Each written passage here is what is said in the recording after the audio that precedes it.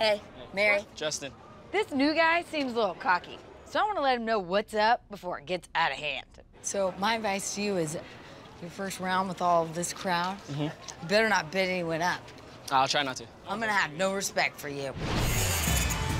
All righty, guys, last unit of the day, and we can all go back home in the air conditioning.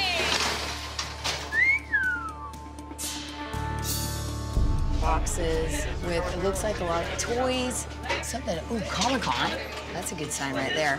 This unit might be full of vintage toy stuff, so. Not a lot of stuff, but you never know. This is kind of what I like to buy. Look at this. This is a spring of a car. It's weird. I bet there's a lot of car parts in here. If it goes for a couple $100. Okay. Hey, new guy, you gonna buy a unit today or what? We just come here to look.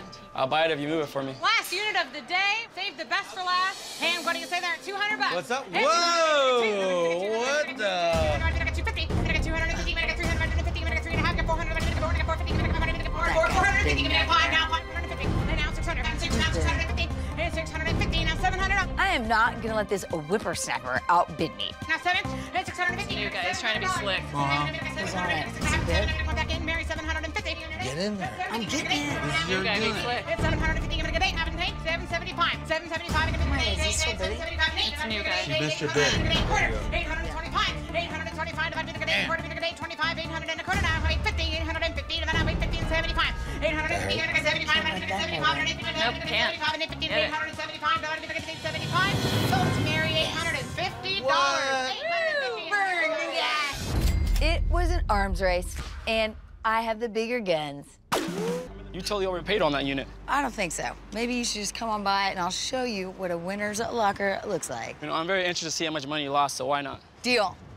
Show you how much you are a loser and I'm a winner. Ha! Time for school, kiddo.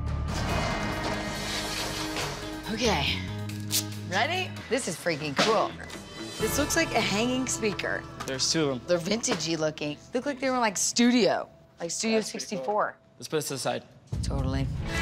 Yeah! How are you? I'm good. Hey. My brother Poe's in town from Texas, so I'm taking him to visit my good friend Allie Willis. She's an award-winning artist and the queen of kitsch. These are popularized in the space age, otherwise known as mid-century modern. Now, mid-century modern, what exactly does that mean? I hear it all the time. Mid-century modern means the atomic 50s. 1948 to 1962. People debate about the years. I'm the queen of the atomic age. Yes. Those are the years.